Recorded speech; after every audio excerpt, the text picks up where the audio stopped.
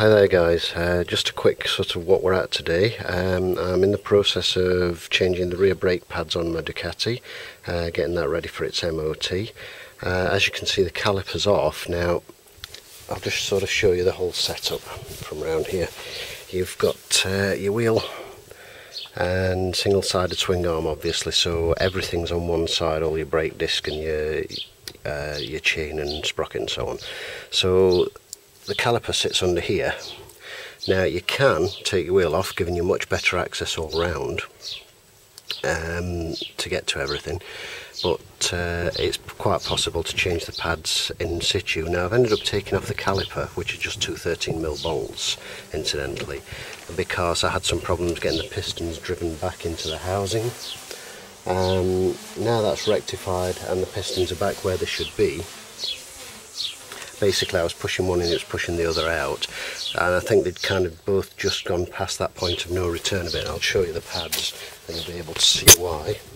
Now I'm not a big user of the back brake myself, and as a result I didn't check this as scrupulously as I really ought to have, like I did the front, but these are the old pads. Now you can see one of them still has a little bit of meat left on it, although not much, and the other one is almost down to the metal. Now just as a comparison, I'm going to show you the new ones. Now these are the new ones. Let's try and stand them up. It's quite tricky, but I can do that, and you can see just what a difference there is there. As I say, there's a tiny bit of meat on one, but they're both way below the recommended limit. Basically when the pad thickness gets below 2mm, it's recommended you change them.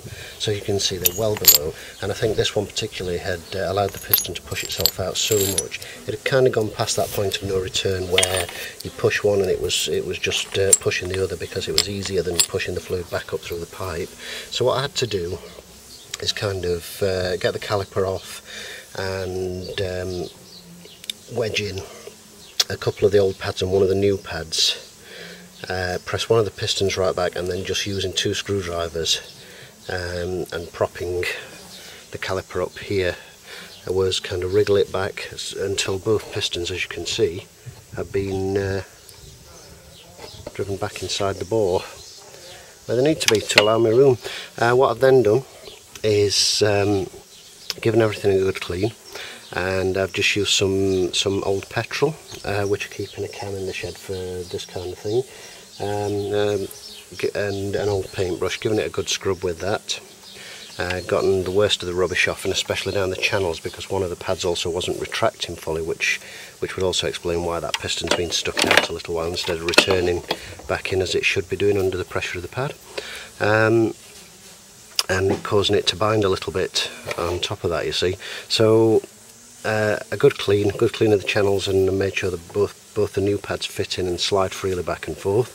Then obviously they'll be getting greased up on the backs with copper grease, and just on the runner channels at the side to make sure that they move freely in future.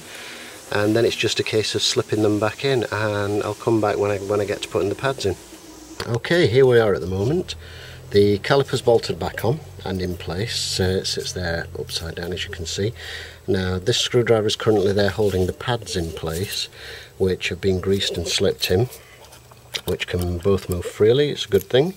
The retaining spring is here. Now this fits that way up, and you can see the hump in the middle of it, and that's where the retaining pin, this bit here, passes through. It's got a split pin on one side which wedges it in on one side, and it's got a little clip kicking around somewhere down here, like a little E-clip. There we go, which clips into the groove at the end as it protrudes from this side. As I said, the screwdriver is just holding that in place until I get the pin in. And that's really all there is to it. Once that's in place, pump the pedal a few times, make sure the pads seat and release, make sure they're not gripping and binding, and you're good to go. And then it's a case of take it easy for the first 100 miles or so to bed in the new pads. Right, so there's the whole thing back together. There's the retaining pin, the anti-rattle spring, the new pads, everything's coated. I've just pumped up the brake pedal, so I've got a nice firm pedal, and Unfortunately it's kind of tricky to rotate and brake at the same time. You can see that's now braking and releasing quite nicely. And to give with a clean rag the brake disc a quick wipe over with some of the petrol, and blow that clean just to make sure that that's nice and clean and doing its job. So we've got the brand new pads in there that should, once bedded in, they should last a good little while.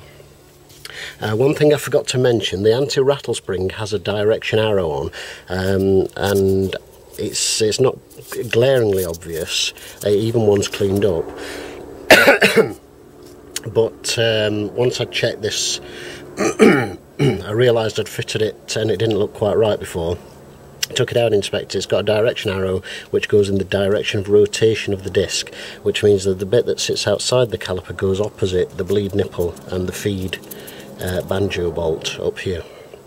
So in summary, to just replace the pad, you can leave the whole thing in situ, take off the little E-clip, push the pin out, drift it out, give that a clean with some emery paper and grease it up for refitting.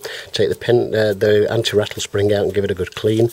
Pull the pads out, press the pistons back, new pads in with some copper grease on, anti-rattle spring back in, retaining pin back in. You'll have to tap it in from this side because it's got a little circlip which locks it in place on that side, and refit the E-spring, bump up the pedal and top up the fluid if necessary, and away you go.